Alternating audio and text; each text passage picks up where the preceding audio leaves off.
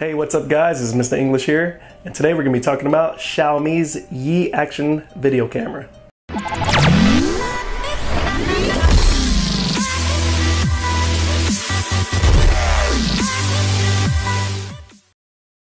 Alright, so there's no surprise, this is a pretty cool, sick action cam in place of a GoPro, obviously, but it isn't as high spec as the newer GoPros. So this thing actually goes up to about 1080p at 60 frames a second, which is really cool because you get that nice fluid motion going there. How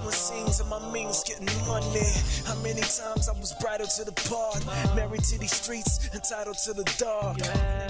The DA tried to jump me, I beat the case and my homie tried to front me. I keep that 38 holstered, few niggas know me, a lot of niggas phone me. Donnie Brasco's, you gotta watch those, be the niggas that run up in your spot, yo. First these days, built like assassins, bitch nigga made. What's cool about this camera is it has an app that you can use with iOS or Android.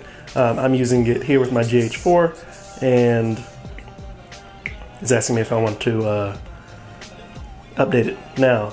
And you get really cool features, so I could be like shooting out there or shooting this, for example, and you'll definitely see what it's got over there or behind. You can see what's behind. So this is actually really cool because you can see me there and I'm chilling. No more Facebook photo shoots, it's a different picture now. I see now they all funny style. It's pretty clear you don't want to see me rise. As my brand multiply, they try hard to divide, but I ain't having it. It seems I attract assholes like magnets, but I can see what's happening. So what's really cool is like you can adjust your settings. I can go in and adjust the resolution. I can go and adjust resolution, timestamps, quality of the video, anything. So it's a really cool app to have. Bad thing about it is it drains the battery really fast. So I was given this as a kind of a consultation to use as my new vlogging camera.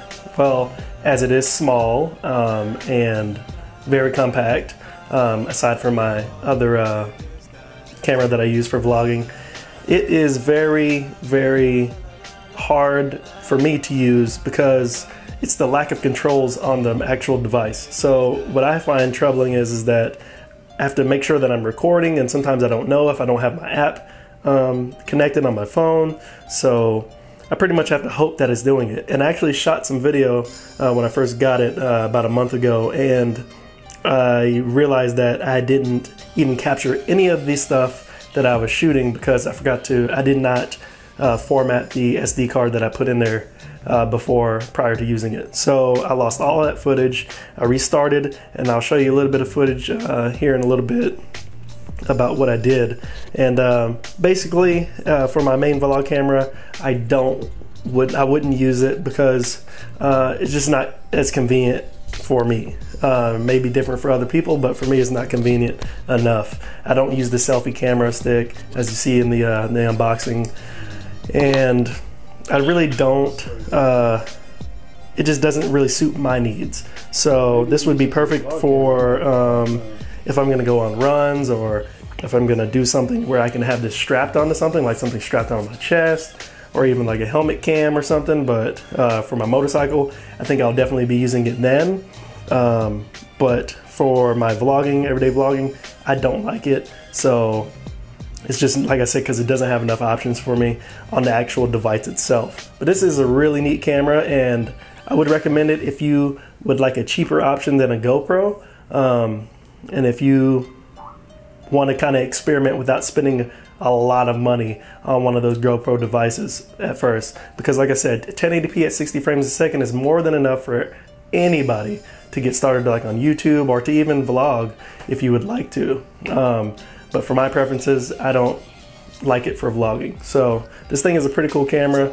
I like it. Has plenty of customizable options in the apps menu that you can get with your phone, and can't really beat it. So if you guys are into Xiaomi like I am, I've had a couple of other phones, and now this is another device that I have, then you will love their products. They make great products, people. There's no doubt about it. But this product for vlogging is not for me. For everything else, it can work. So if you enjoyed this unboxing video and the slight review, please make sure you give a thumbs up, like, comment, and subscribe, and let me know exactly what you think in the comments below.